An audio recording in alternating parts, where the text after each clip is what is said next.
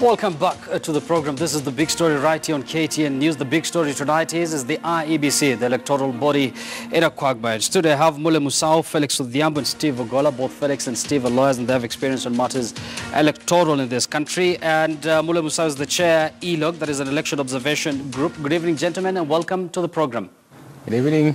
So, Steve, let me begin with you. Before you even talk about the ruling that the commissioners pegged their return on, first of all, I'd like to hear your reaction with regards to the return or the coming back of the three commissioners who had resigned 4 months ago, only to make a comeback to Anniversary Towers. Thank you, Yusuf. The attempt by the three ex-commissioners to return to work is an indecent and inglorious action that must be condemned by all Kenyans of goodwill. The ex-commissioners cannot weaponize impunity and railroad Kenyans into believing that they are still commissioners. Mm-hmm. You cannot manipulate a judgment that was very clear. What happened in Isaiah Biwott case, petition number 212 of 2018 before Justice Okwany, the question that was posed before that court, which involved the IEBC only and did not relate to the other commissioners who had resigned, was whether IEBC, as presently constituted, could conduct the by-election in Baringo South. Now, there was no evidence adduced before that court relating to the resignation of the three ex-commissioners. One, because it was not necessary. This was a purely interpretive question of the composition of the IEBC. Justice Okwany made an observation that to the extent that there is no evidence tabled before her, because the ex-commissioners were not parties to that suit, Kenyans must know that the ex-commissioners were not parties to that suit. Their resignation and affidavit, replying affidavit filed in the Okiya Mtata suit, number 160, where they state in paragraph 5 that they had actually resigned and written to His Excellency the President, and even cleared, and attached documents of clearance, were not brought before Justice Okwany. So Justice Okwany, reading the law as it were, yes, was constrained. So you're saying when she made the ruling there was some information missing. We're going to go into detail of that ruling shortly, but let me get Felix's point of view on this. Felix, very quickly, your reaction with the comeback of the three commissioners? I think, first of all, let me say this without any fear of contradiction. The attempt by the commissioners to come back to the commission, and I agree with Steve, they are ex-commissioners, is a manifestation of impunity, serious impunity, so to speak. And it should not be lost that was on record when they resigned as having said that the three commissioners who resigned were the very embodiment of electoral impunity and electoral authoritarianism. The law is clear, they resign and they cannot purport to come back. And thank God, the public mood is very unanimous over this issue. I hope they've been following the social media, they've been following the mainstream media, that the country is united on the fact that they had exited the commission and therefore cannot be allowed to come back. Let me bring Mule Musau into this. Mule, you've had both Felix's point of view as well as Steve Ogola's. Actually, they've referred to these commissioners as ex-commissioners. As ELOG, I'm sure you've been observing what has been developing at Anniversary Towers. What do you make of what's going on first? Well, thank you for having me. And first, let me just do a correction. I am not the chair of ELOG. I'm the national coordinator. Oh, sorry for that. And I totally agree with the gentleman. I will also refer to them as ex-commissioners. To my mind, there are 4 commissioners who are out of that commission as we speak. Akombe was the first one to resign. We had the 3 resigning. I will let Steve explain to me exactly what was procedural in terms of the resignations of those 3 commissioners, because in my view, and from an observation point of view, they resigned a public appointment, and therefore they have no business getting back into that commission.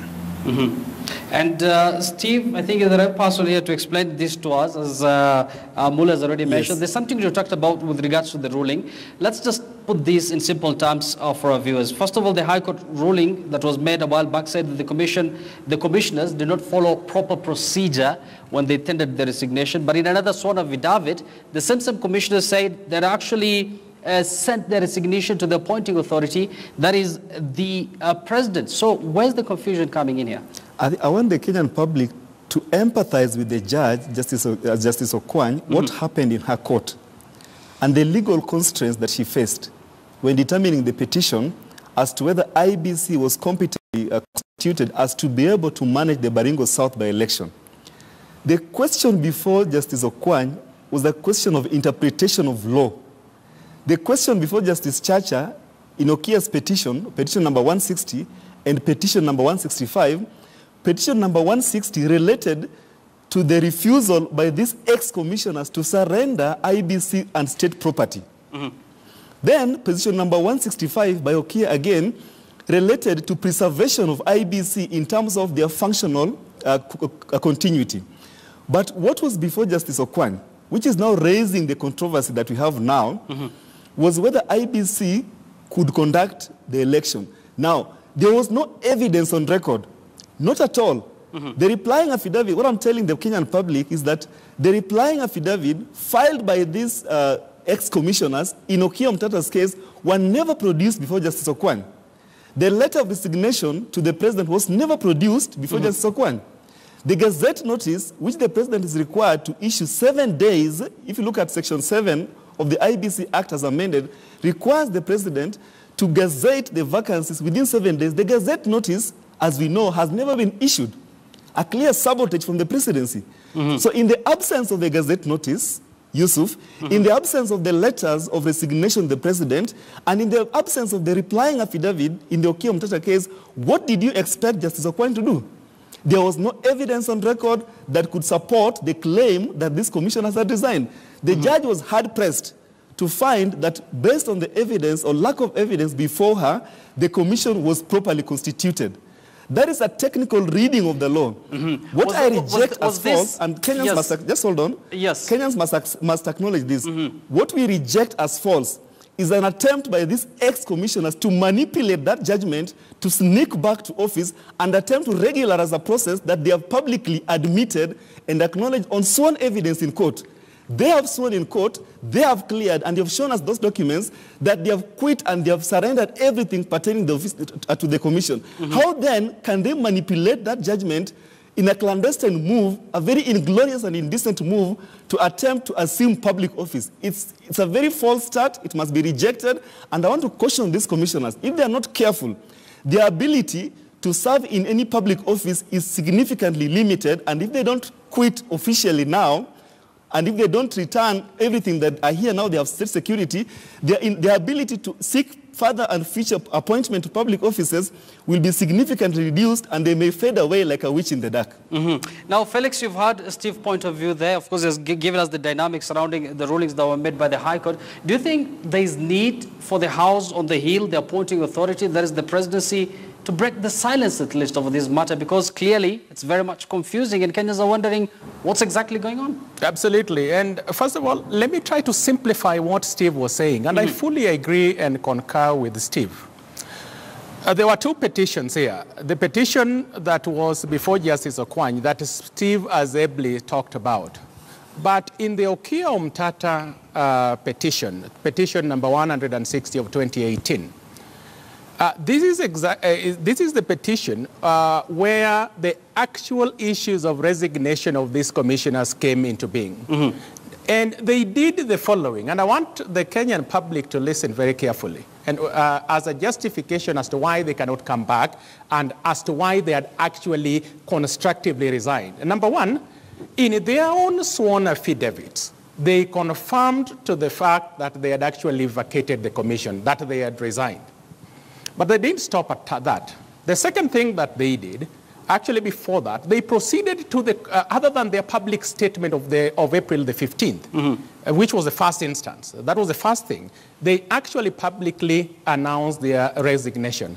Then secondly, they moved to the commission and cleared with the IEBC secretariat. It's a requirement in law that if you're vacating an employment, you must formally submit you must be formally cleared. They went through that process and they were issued with the clearance certificate. The third thing then takes us to the Okiya Omtatah petition.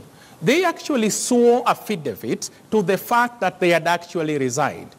And they didn't stop at that. The fourth thing is that they made a deposition in law, which is a written statement, to the fact that they had communicated to His Excellency the President. The law is clear. Once they've gone, and then finally, of course, is over the last 4 months, they abdicated from their responsibility. In other words, they never went to the commission.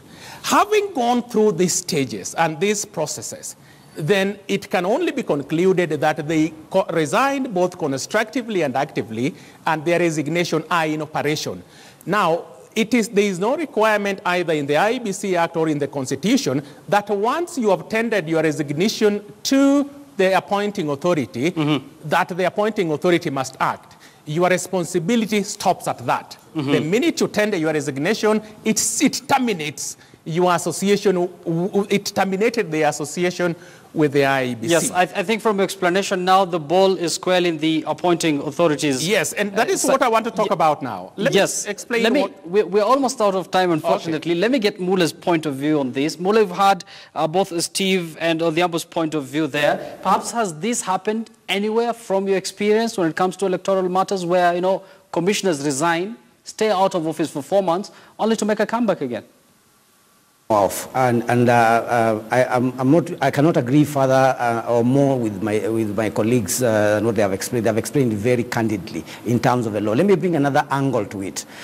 We choose a commission. We have a number of models in terms of election commissions. We have what is a governmental model, which can be, we can locate the commission in our ministry. We can locate it as an independent authority like the one we have, or we can have a mixed model. Why we choose an independent model is because you want to vest integrity issues. You want to trust a commission, a public commission, to hold fort for the citizens. When they resign, when they turn back their backs on that seat, when they turn their backs on that particular service, then they cannot therefore be construed to be bona fide commissioners anymore. And therefore, they have no authority, no modus, no locus, in terms of getting back to an office which they absconded in the first place, as Felix has said. So from my view, they lack integrity, and it's arrogant. It is a case of impunity by these commissioners to be able to go back to an office when they actually say it themselves and publicly so that they cannot be able to continue serving in that commission. Yes, Mula, thanks for that. Now, Steve, as we conclude this discussion, speaking about integrity, this is what the 3 commissioners said when they made their resignation 4 months ago, that under Chebukati's leadership, the electoral agency's boardroom had turned into a venue for peddling money, misinformation, and grounds for mistrust. Those are, you know, the things that they've raised a while back. Of course, now they've made their way back to the electoral body. I mean, this is a commission that doesn't have a CEO at the moment. It's still a contentious issue there. It's minus 3, actually 4 commissioners. I mean, what does this say about IEBC? Not about IEBC, but about these 3 ex-commissioners. It shows that we made a huge mistake trusting them with public office. These are thugs. Shouldn't be anywhere near IEBC. If you can resign and attempt to manipulate the law and insult the public by attempting to return there, you ought not have been there in the first place. But Yusuf, I want to address something. Yes. What Senator Samson Cherargei said must not go unresponded. Because I saw him stalking political controversy, playing politics and stalking legal controversy, and I want to appeal to Kenyans. Do not rely on the political elite because of their vested political interest. What Samson Cherargei mentioned in Sophia's interview is completely incorrect, even in law. Section 7A of the IEBC Act, as amended by the Election Laws Amendment Act of 2016, is very clear. The pathway there does not involve parliamentary intervention. It says, following the resignation of any commissioner, the president shall, _ gazette such vacancy within 7 days. If you look at the first schedule of the IEBC Act, within 14 days, the president is required to empanel a selection panel to invite applicants to fill the vacancies of those commissioners that have resigned. It is not open to the presidency or parliament to manipulate those. And I've always argued and told Kenyans, be watchful and be fearful, because politicians, there is what they communicate as public interest, but there is what the unexplained or uncommunicated private interest. I know this the political class are interested in reconstituting the entire IEBC without due regard to the law. The president is at fault. The president is at fault because the law is very clear. He ought to have gazetted the vacancies following the resignation. These people have said on oath that they served him with the letter. Let him come clean and say he was never given any letter, in which case the ex-commissioners will be charged with perjury, lying on oath. Let the president also not take Kenyans for granted, I'm sorry to say. Yes. He ought to move with speed, gazette the vacancies, empanel the selection panel. The law is very clear. Selection panel has 4 people from Parliamentary Service Commission and 4 people from religious groups. This can be established anytime, even tomorrow. So there is no opportunity for political maneuvers to try and reconstitute the entire IEBC through brinkmanship or through cleverly or maybe trickery. I think the political class should not talk any further the legal controversy that they're trying to create if they really want this country to hold together. Well said. And Felix, you had something to say with regards to the appointing authority as well earlier? There are 2 things very quickly. The first one is with reference to what you said when the public statements of these commissioners when they resigned. First of all, they resigned when the chairman ordered an internal audit and suspended the CEO. So their resignation was one because of the in solidarity with the CEO. Secondly, by their own public statements, they claimed that they had a total confidence on the leadership style of Chairman Chebukati. Now, Chebukati is still the chairman of the IEBC, and Ezra Chiloba is out of the IEBC. So what has changed to warrant their coming back? And the new audit, the internal audit that was released, has indicted the CEO and the secretariat. Of course, he will be given an opportunity to respond. But I see a situation where he will be out for a long time. And so they have absolutely no reason for claiming to want to come back. But let me underscore the point about the selection process. I mean, Parliament is wrong, and I've seen a section of members of Parliament misinterpreting the law, saying that they must reconstitute the selection panel. We have had an opportunity to reflect over this issue with Steve. The IEBC Act is clear.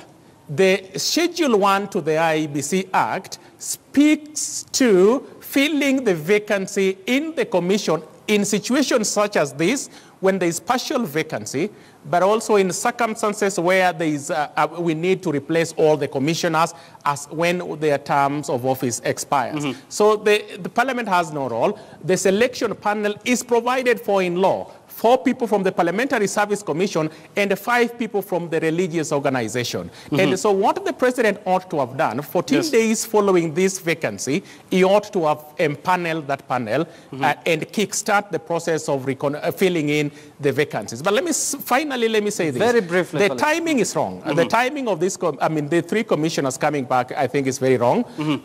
For all it's worth, I think the chairman has begun the process of trying to, and I've had several meetings with him, trying to reform and strengthen the commission. Yes. Quite recently, there was a publication in terms of identified areas of electoral reforms that are intended to strengthen the